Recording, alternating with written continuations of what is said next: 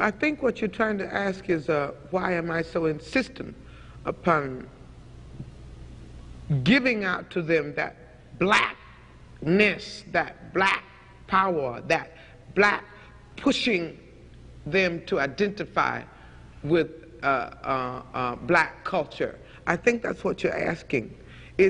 I have no choice over it. In the first place, to me, we are the most beautiful creatures in the whole world, black people. I mean, and I mean that in every sense, outside and inside.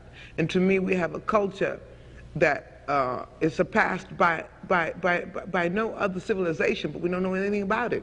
So again, I think I've said this before in this same interview, I think at some time before, my job is to somehow make them curious enough or persuade them by hook or crook to get more aware of themselves and where they came from and what they are into and what is already there, and just to bring it out. This is what compels me to compel them, and I will do it by whatever means necessary. When I'm finished working, as tired as I am, and my work completely takes all my energy, unfortunately, but when there are kids who come backstage afterwards who want to talk or who are moved to the point, sometimes they're moved to tears, I want to know more about it, and they shake my hand and they kiss me and they want to talk about their problems, I find the time to do so as much as I can. I discourage breakfasts and speeches because I don't make speeches, but I will go out of my way, in spite of the fact that I'm too tired to do it, to talk to them at least for 5 minutes or so, to sock to them the same message that I just finished doing on stage, and perhaps to hear some of their grievances, or just to make them feel that they're not alone. Because when you have a few colored kids in a huge white college, any way you cut it, they are alienated and they feel it.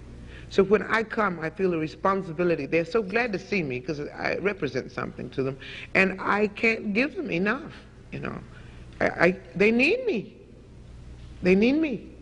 And when I'm needed, I have to give. I curse myself afterwards for having no voice, usually, and being so exhausted that I can't do anything for myself. But when they need me for, and the most important thing is, they are our future. It's an investment as far as I am concerned. When I invest time in young people from colleges, I know that I'm going to get that bread back. You know, bread cast upon the water comes back.